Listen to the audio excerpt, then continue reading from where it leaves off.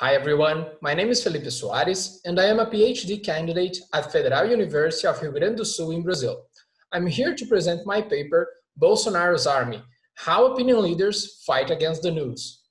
This study explored the context of information flow on Twitter. This is important because users are central to news circulation on social media. Also, opinion leaders have a key role and they help to shape public discourse. Furthermore, alternative sources of information dispute visibility with the mainstream media on social media. In this study, I look at two events. On September 28, 2018, Veja, a Brazilian magazine, published a story based on a legal process in which Jair Bolsonaro's ex-wife accused him of committing several crimes. And on August 22, 2019, during the Amazon rainforest fires, when several political leaders from different countries criticized Bolsonaro. So I followed two research questions. The first one is about the most influential actors. And in this case, I look at visibility. That is, the most retweeted users in these conversations. And the second one is about the content of the opinion leaders' message. And in this case, I look at how they interact with the content from mainstream media. The theoretical background of this paper is the two-step flow of communication theory. In this model, opinion leaders were responsible to mediate the information flow from the mass media to other, usually less engaged, people. On social media, however, some authors also defend the idea of a one-step flow model, in which users could interact directly with their public, while other authors also believe the two-step flow model is still useful to explain some interactions on social media. For this study, I'm looking at retweets, so I collected data from Twitter using Social Feed Manager. For September 28, I used keyword Bolsonaro, and for August 22, I used keyword Amazon in Portuguese, Amazônia. And for both dates, I used the day as a time frame. I then used a Python script to discover networks and social network analysis metrics to explore these networks.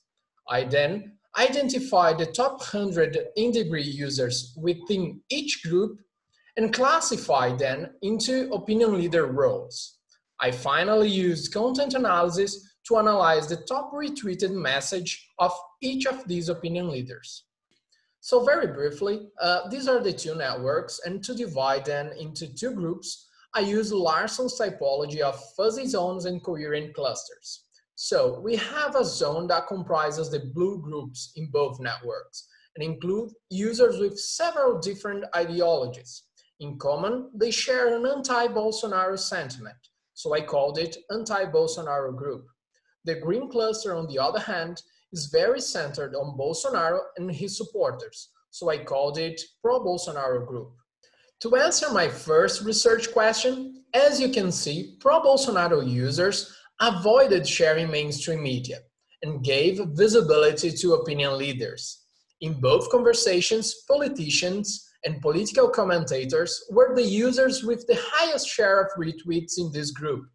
Political commentators was used to categorize mostly digital native political influencers that were not journalists or politicians, although some of them actually work on hyperpartisan outlets as columnists. One interesting fact, on August 22, when pro-Bolsonaro users retweeted mainstream outlets, a small amount over there in blue, they retweeted two fact-checking outlets, just to weaponize their information to attack celebrities that were using old images to criticize Bolsonaro and to engage in the Pray for Amazon hashtag.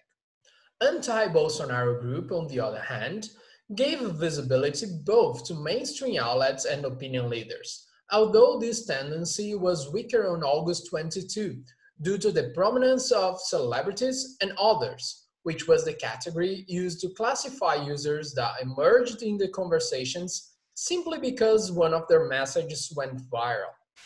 I then looked at opinion leaders' messages in comparison to mainstream media information. I identified that opinion leaders tend to reinforce the mainstream media information or reframe it based on their political narrative. Pro-Bolsonaro opinion leaders either attacked mainstream outlets or tried to minimize the issues on the news. In both cases, they attacked the outlets by accusing the outlets to be leftists and untrustworthy. On September 28, they commented on the stories to deny the accusations toward Bolsonaro, while on August 22, they tried to minimize the amplitude of the fires.